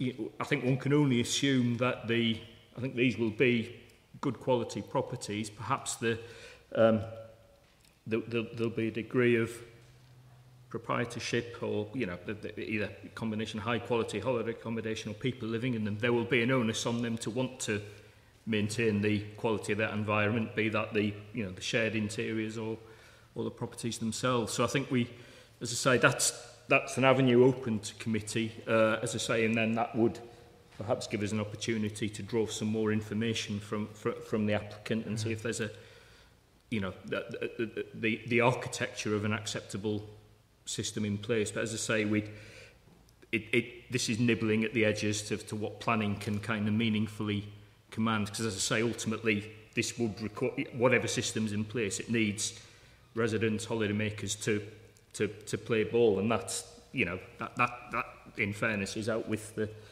perfect control of the property owners. So this is we've sort of invited the applicant to address this head on. They've come up, and in fairness to them, I would say we were only able to make the request after the site visit on Monday, and I know the agent's been on leave, so we only got a response this morning. So in fairness to them, we've not had a chance to have any particular dialogue on this. So that's why I say if this is something members feel particularly strong about, that condition and the subsequent fleshing out of the details might be the avenue to go down. Yeah, thank you. Councillor Sam Cross. Thank you, Chair. I'm looking at 1.1 here, and it says 10 number residential flats. It doesn't say holiday flats, it says residential flats. We're granting permission for residential flats, not holiday flats. And that, to my mind, if we're going to agree this, it should say holiday flats, and there should be no further use other than holiday flats. You stated that there were going to be holiday flats. Well, it won't state in the report and in the planning permission that it should be holiday flats, and therefore holiday use only. But go on. Would you like to answer that? Yeah, I was going to say, ultimately the application is seeking consent for the conversion to residential accommodation. The applicants indicated that a couple of the units would be for holiday use, but in terms of their size, I would suggest there's no practical reason why we would require it to be holiday accommodation. In instances where we have conditioned holiday use, it tends to be the holiday parks, the Amtree parks and such like, where effectively they are areas where residential use in and of its own right would not be encouraged. As I say, there have been some occasions in the past where, because of the very small nature of converted properties, we might say they're not suitable for permanent accommodation. I would suggest that's not the case in this instance. Hence, as I say, I think ultimately the decision before members is the application as submitted, which is ostensibly for the creation of that particular number of apartments, for want of a better term, with no holiday restriction per se. Yes, Councillor Cross. Yeah, really then I'm going to go on from there. I visited the site again today. I walked round the back, and how's it going to work collecting rubbish is absolutely a bit of a joke. They're going to come round and collect it every two, because that's the only thing that's not going to happen. What they're going to end up doing, they're going to end up slinging it out of windows. The site is not big enough for the amount of rubbish that would be actually on there.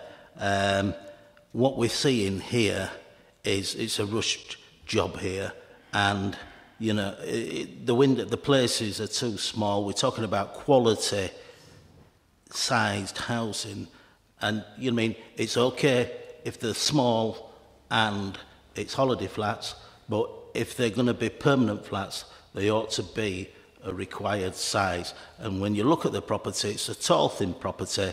They're banging 2 flats on every floor, and it's just way over development of this property. It's not good for the environment, and when you look around the back, it's just developing a ghetto in that area. So I'll be voting against it, and if it were up to me, I'd refuse it point blank. Thank you. Thank you. Could you comment upon the space for each flat, whether they conform to any minimum standards? So the So the internal spaces, I have to say, I'm not entirely sure if they do confirm or comply or not. But what I would say is that during the first iteration, which came before committee originally last month, during that internal arrangement, the consultation with the council's residential regulation managers raised no objections to sizes and spaces of the internal arrangement. They originally made an objection to the basement level flat to the back due to a lack of natural light in the window spaces. An amended plan was received during that first consultation period, and they did amend the plans to open up the window space to the back. And following the amendments, the council's consultation responded with no objection, and they were satisfied with the amendments that were made. So that's where they stand on, thank you. On that space. Councillor Phil Trumper. It's back to rubbish, I'm afraid. Just in regards to the waste management, I mean, we talked about leaving it outside at the front. Is that's correct? No, I think what's mentioned is what we would be hoping to achieve is that on a certain by a certain time, on a certain day, perhaps twice a week, the flats tie up their rubbish and leave it outside the door, and somebody who will, part of the management team, will collect it and take it around the back to put it in the bin. That's a big improvement on what exists at the moment, because at the moment, people who have flats next to them and all along that side take their own rubbish out through the front door and walk all the way to the top, around and back, and that's how it's done. So this would be a real improvement in terms of how the rubbish is disposed of at the moment.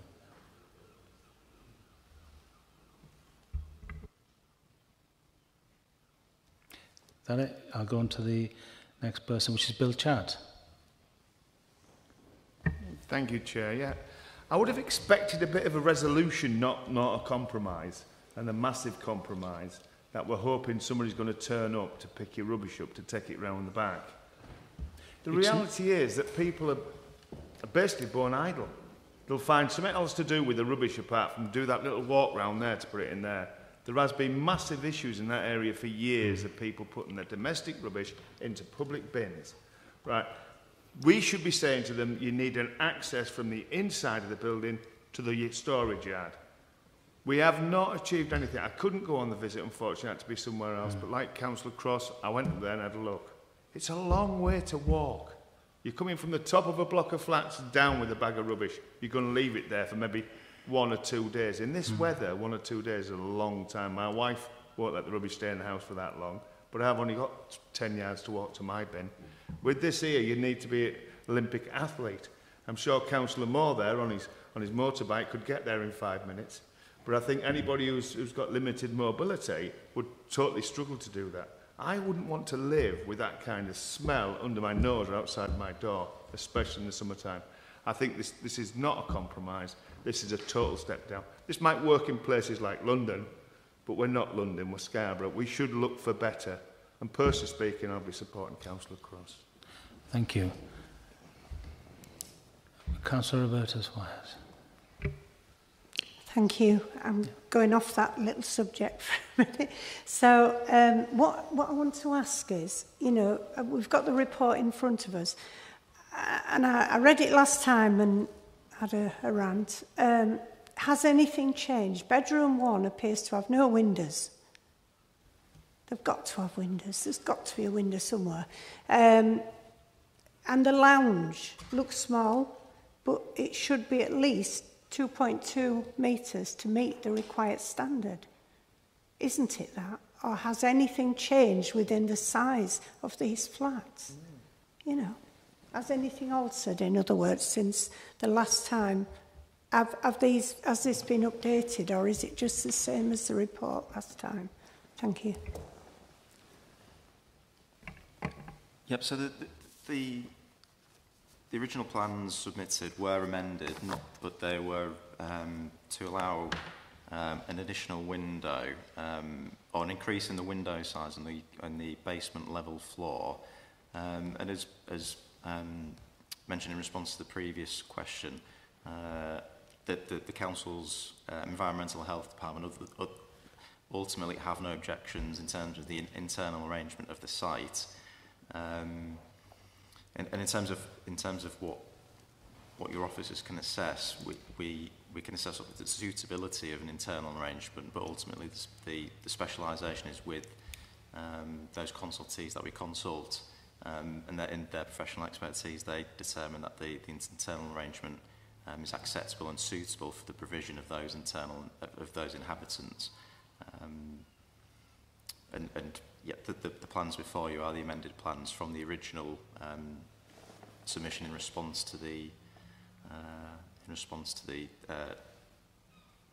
Environmental Health's original objection to that site. Would you like to come back on that?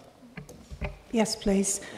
Right, okay. So it is a great shame because this is a beautiful property, and what a shame they're wasting it with not thinking really of the health and well-being of that person that has to live there.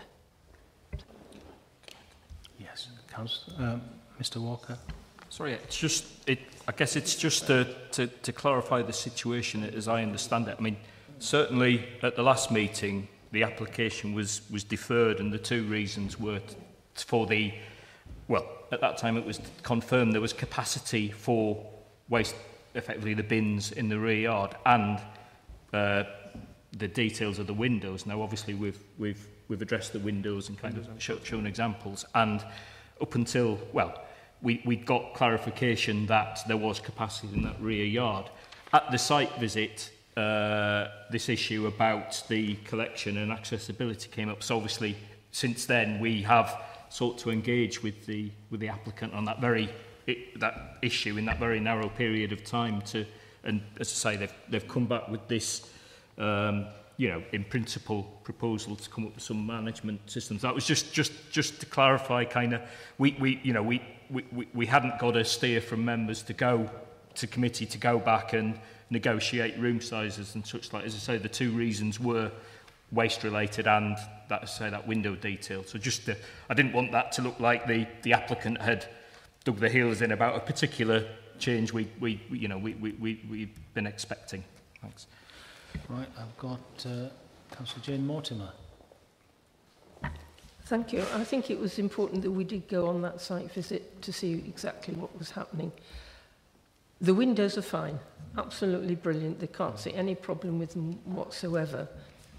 It is definitely the fact that you have to walk a long distance to get rid of your own rubbish properly. I know it's done because we met people doing it quite, if not happily, they were doing it regularly themselves. It is a shame that the agent, I think, is away or has been away, because what I'd like to do is try and get it so there is a need for houses, there is a need for flats, smallish flats where you can get in as a starter, or it is a starter home, basically. And there is a huge need for those. It's how we organise and get the collection of waste and disposal of waste sorted out. And that was what we were hoping to do. I think the bins outside are the right volume to doing it, because we've got no problem from environmental health to do it. What I'd like to suggest is, one, that if we pass it, it does have a condition that any waste disposal has to be agreed by the officers with input from local councillors about how it's done. In my area, certainly down Bay, all the rubbish is mostly left outside once a week, or taken by hand to a disposal unit up Albion Road. That's the only way it can be picked up. There is no space for bins. So, but it's not maybe something that you really want when you're living in flats. These are houses that leave them outside. Can we, I know it sounds weird, just put this on deferral again, just to get back to the agent to see if there's any way they can manage another entry or another access to the rear of the property so that residents can come down and get rid of their own. in the space that is allocated to them, because I think that space is big enough. So, I was just going to say, yeah, thanks for the question. That proposal was put to the agent, and the correspondence was there was no response to that element of the request. So my inkling would be that they would not be amenable to that kind of arrangement. Ultimately, in terms that they've provided amenity storage to the rear. It's secure. It meets the guidance provided by environmental health in terms of literage and what can be reasonably expected in terms of the waste that would be produced within the flats. They've submitted an amendment previously to meet building regulations in terms of the window sizes, and again, in terms of highlighting that an external contractor will be there to take away waste, but I would be hesitant to maybe suggest that they would perhaps accept a further compromise in terms of the waste disposal, particularly as it's a similar arrangement to what exists within the neighbouring sites in and around Esplanade and Esplanade Gardens. Thank you. Did you want to say something? No, okay.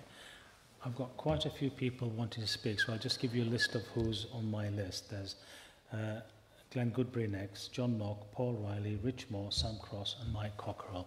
I'll be taking them in that order. I'll add you onto it as well. So, Glenn Goodbury next. Yes?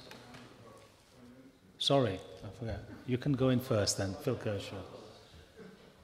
Phil Kershaw and then Glenn Goodbury. Phil, do you want to speak? Yeah.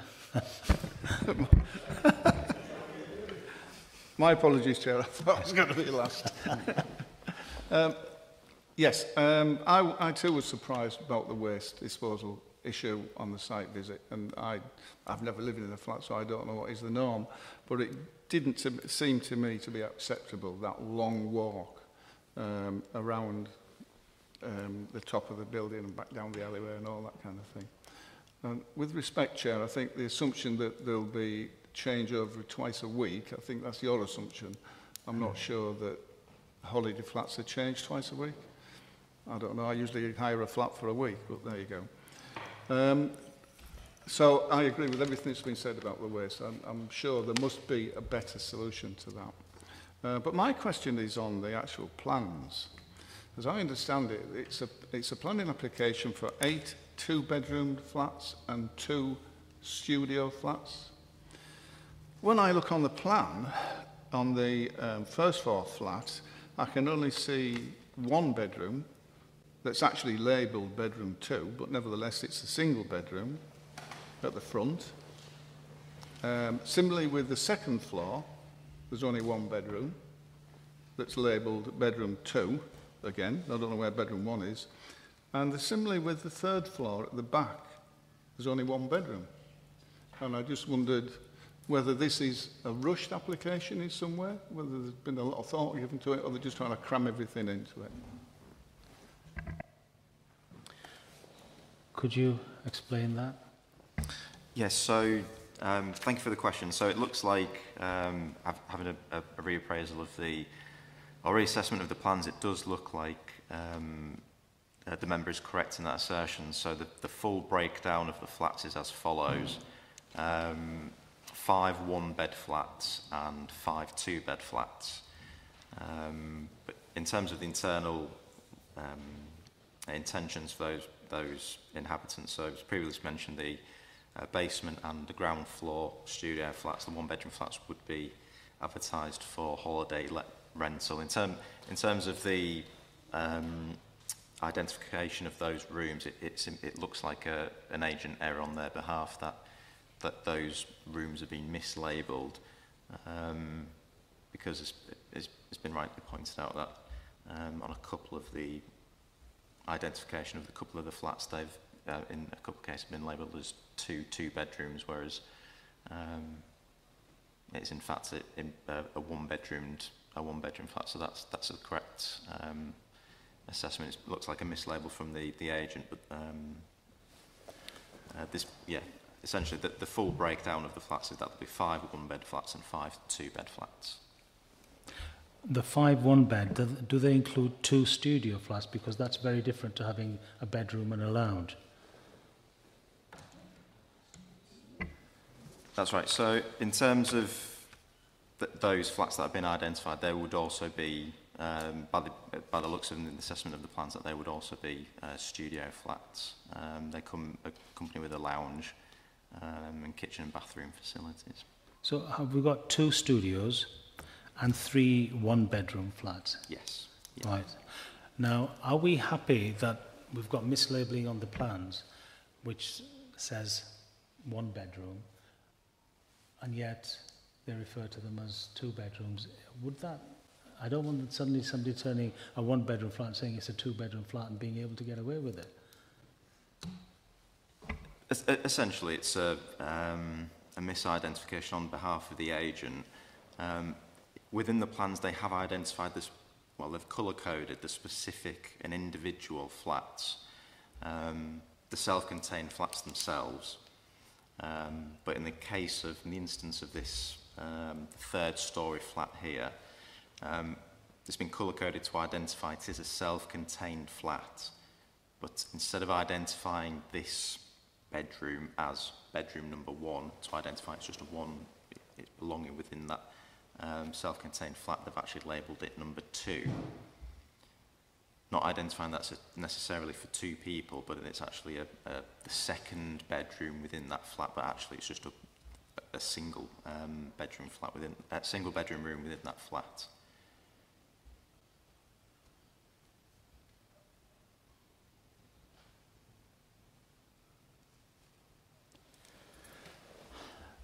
Did you want to say something immediately, or shall I put you on your list for that? No, I was just going to say, if the plans are coming to the committee that are incorrect, I mean, it's well spotted by Councillor Kershaw.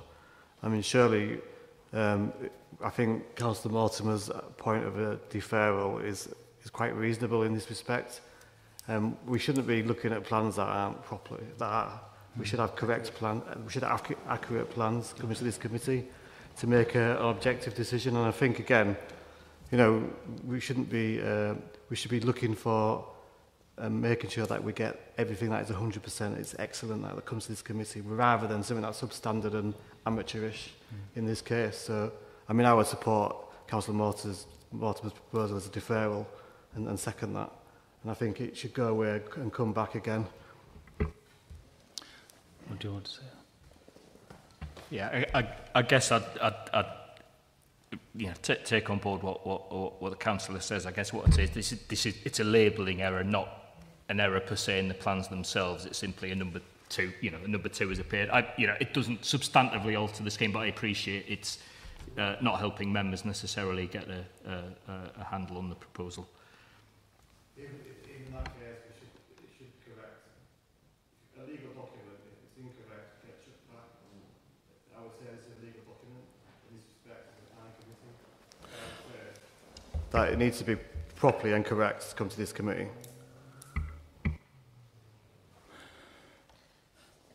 I'll take, as I say, I think in planning terms, it's in terms of the information it was relaying, it is.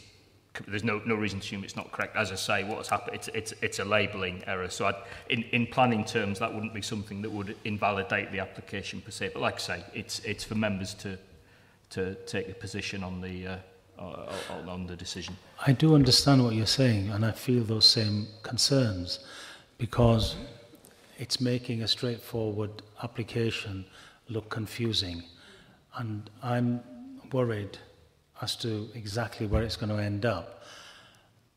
I think we'll just have to take a vote on it. We've had a motion for deferral, we've had it seconded, but we want to be precise on what basis we're doing this for, if that's going to go ahead. I was going to say, if I could just amplify that, it would be very helpful for officers to have a very clear articulation of the issues members feel need to be addressed, effectively pending the application coming back. What I don't want to do is come back with, a plan that's got a bedroom label amended, and then there's other issues. I think we need to be clear so that ultimately committee can take a decision on this application. So I'd just ask for that steer from committee. Councillor Jane Mortimer. Well, if it's deferred, they can get the numbers right. To me, it doesn't really matter, but it is a bit slipshod that they've misnumbered the bedrooms. We know it's what it is, which is so many 2 and so many studios and so many 1 bedrooms. But I think for me, it's trying to sort out how the rubbish is handled. We were saying if we pass it, we need a condition on it to say, how is it going to be done? I don't like doing that particularly. I really would like it if you could go back and say the committee, or try and reinforce the fact that the committee don't like that idea and would prefer that something was organised internally to allow rubbish to be taken downstairs by the flat holders as and when necessary. So we've got 2 things. One is making sure the flats are numbered correctly for the bedrooms, and number 2, some kind of a real plan about how the waste is disposed of. They're the 2 issues. Am I correct in that? Yeah, Councillor Richmore. Thank you, Chair. I think it's essential. If it is to be deferred, then we've got to have a real reason why we sit down next time with a view to perhaps passing. Or rejecting. Or rejecting. Now, for me, it simply is unacceptable that we rely on a condition for a waste management plan that may or may not be in effect in years down the line. We as a committee right now have an obligation to make sure that the back alleys of Ramshill are starting to clear up their act. If you go down a back alley, most of the back alleys in Ramshill, you're going to see lines and lines of wheelie bins. After week 1, those wheelie bins are full, and they've got to stay there for another week. So what happens is residents go down with their bags, pop them on top of the wheelie bins, the seagulls get in there, and there's chaos, and my inbox is filled with it, and I have to go to officers to try and get that remedied. So the application has put forward a plan to put these big commercial-style bins. Well, I'm not sure whether SPC collects those, so I'd need clarification on whether or not SPC collect those style of bins, because on the one way, that does alleviate part of the problem. But more importantly for me, there's a communal staircase in this application that seems to go from the top floor right through to the ground. Now, the application seems to be squeezing in as much as they can with regards to how many flats they can get in this property. If this application were to look at the ground floor plan with a view to making a communal space there, so access from all the flats upstairs can come downstairs onto a communal area on the ground floor, put a door into the backyard so that residents can put their own waste into those bins, then that's the kind of deferral that we should be putting back. Anything less than that, then I don't see the point, and we should just be looking to move a motion of not accepting it. Yes. Thank you. Okay, hold on. Sorry, that's very helpful clarification. I guess the one point I would stress is that the literage requirements, we would have to be heavily advised by our colleagues in the waste collection, and ultimately, if what is proposed in terms of capacity meets their requirements, I would suggest planning committee would be in a difficult position to say more was necessary. So all the other comments I take on board. Ultimately, if the council's policy as a kind of waste collection agency is a certain literage per unit or whatever, and an application complies with that, I think we're difficult to to override that. The other issues are helpful, but as I say, if the application is deferred, we can again have further discussions with our colleagues in. Right. Can I just get some clarification from this committee? This is getting very, very long drawn out, and we must be precise in what we want, because it'll be a second deferral. One, we want the bedrooms noted exactly. Number 2, Councillor Richmore says the only thing that is acceptable, and the only question we should ask is, will you enable access from the flat through the downstairs directly onto the backyard? That means we don't bother asking if an alternative is presentable and being presented to us as to whether we should look on that direction. I think that would be false. We should demand that as being our ideal, but we shouldn't be not listening to what possible they can put forward. So we ask that question and say, can we have a physical access to the rear yard for everybody? But if they suggest other things, we should listen to what they are and present them to the committee. Is that okay? Yes, Councillor Fogg. Thanks, Chair. Could I ask one other thing that when I look at these plans, there's no dimensions on them. Now, when you look at that basement area where the bins are going to go, it doesn't look to me like those bikes and those bins are going to fit in. But I can't say that for sure because there's no dimensions on there. Could we ask that at least that area on the plans has the dimensions on so we can actually see that things fit? Because if we, as it is, accept that, okay, we're going to have 9 bikes and 4 bins there, when I look at that without those dimensions, I'm thinking, well, how are those 3 end bikes going to be? How are you going to get those bikes in and out? Because it just doesn't look like it'll work. And I think dimensions, certainly in that area, would help. Okay, so we're adding dimensions to that as well.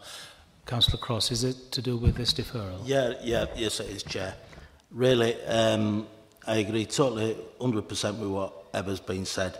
I'm just going to labour on about whether it is acceptable size rooms or minimum size rooms. You know what I mean? We should be building quality. That is our duty, to build quality houses and get quality products for our residents going forward.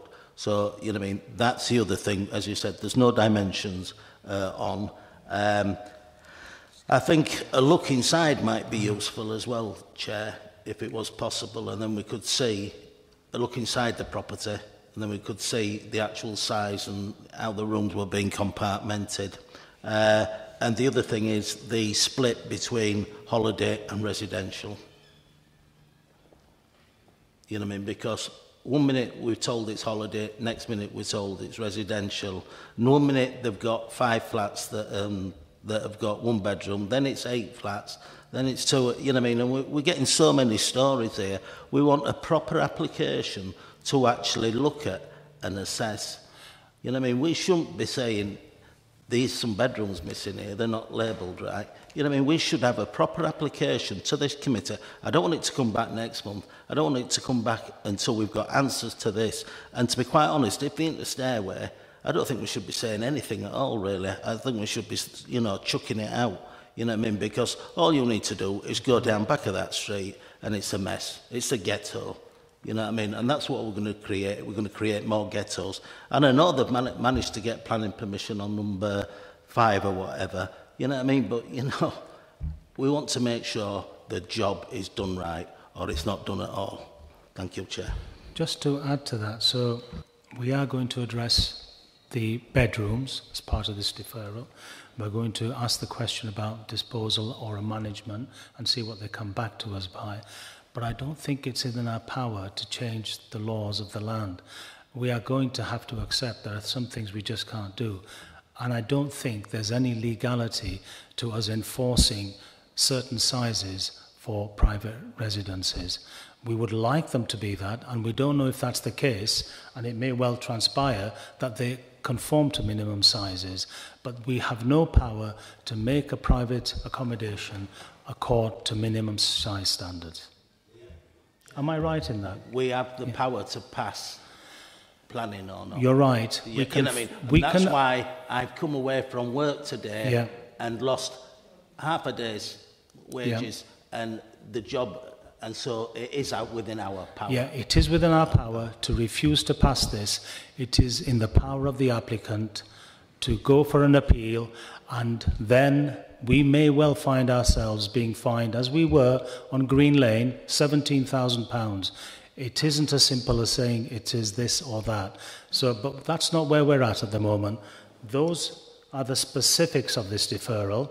Is everyone happy with the specifics of the deferral? What do you want to add to it? Thank you, Chair. I want a simple question answering, very simply.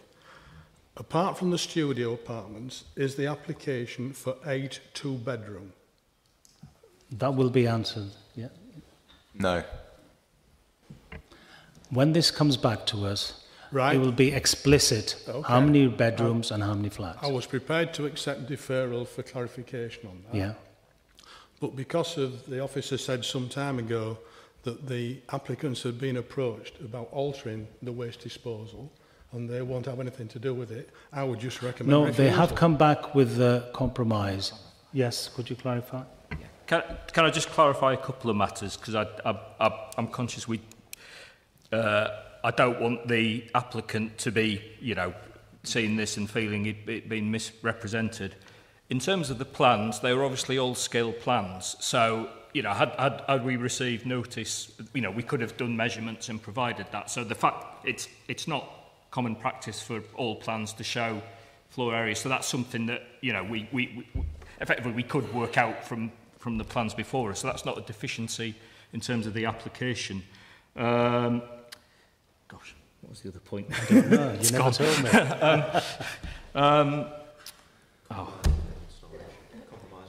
Yeah, it was that bin story. As I say, the nuance of this issue about direct rear access only emerged following the site visit on Monday. So in fairness to the applicant, as I say, the agent has been away, so all we got was a very quick response this morning on return. They've not necessarily had full opportunity to, to consider the matter, because that wasn't an issue that was aired at the previous meeting. It was very much about... That's not what the officer told this meeting. No, what he said is we put to them, would you consider effectively creating an internal route through or some kind of management? They provided a response in, we'd look at management side of things. I don't think they've categorically said we wouldn't do the other.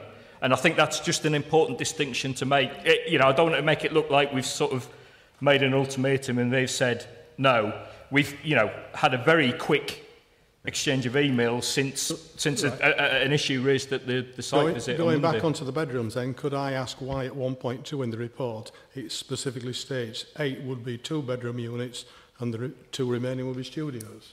So we're not getting correct information. No, I told Mans that's an error in terms of the report, and clearly we've kind of taken labels from the plans and put that within the report. And as I say, if they come on, you check things like that. That's just basic common sense. Yeah, no, I acknowledge that, and as I say, we'll if the item is deferred, we'll make sure that's abundantly clear. But as I say, I just wanted to avoid this being, looking like the applicants playing hardball, in that really, as I say, the issues that saw the decision deferred last time were specifically the window and the capacity of the rear yard. Now, clearly, other issues have emerged at Monday's site visit and today, which, as I say, in fairness to the applicant, they've not had a great deal of time to respond to, and they may be amenable to making amendments, having seen this debate. So I think it's, if members are minded to defer, we've got a clear shopping list of the issues to address, and that would, we can undertake to do that. Yeah. See. Yes, it is very much so. And really, I have to thank Councillor Phil Kershaw as being the person who spotted it. I didn't spot it, and it seems nobody else did. Right, we're moving to a deferral.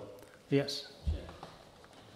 I just have one observation on, it was to do with the windows.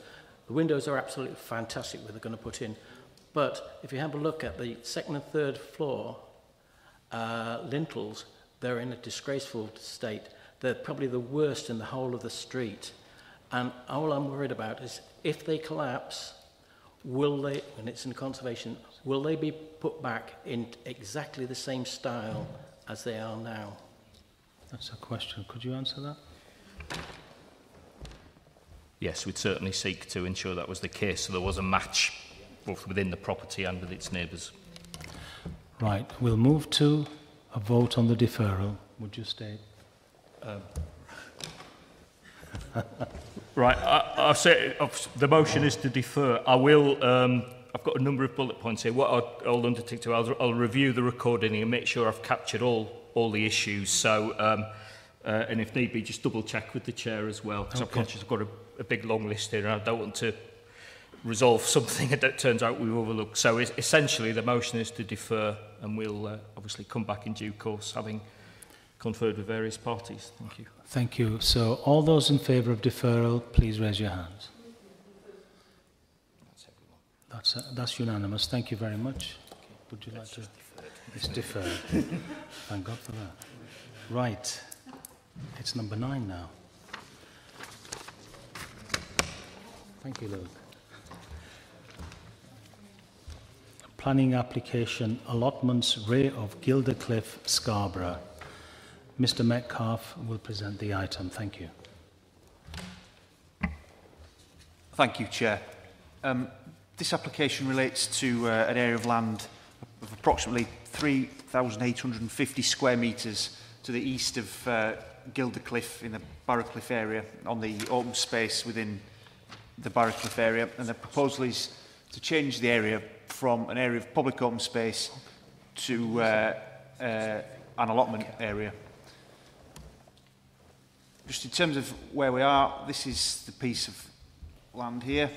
So you can see the Gildercliff, well, you can see it marked on the plan. You can see the open space.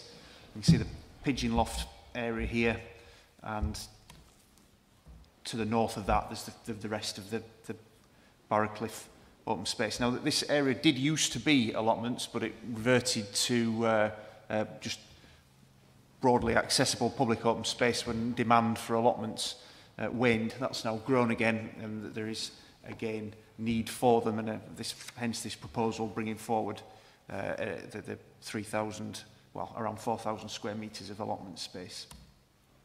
This is just a plan showing the precise area. One thing I will point out is that the area of fencing that you've read about in the report and we'll have seen on the plans, that's already been installed under the permitted development rights, so that exists. So this is simply for the change of use.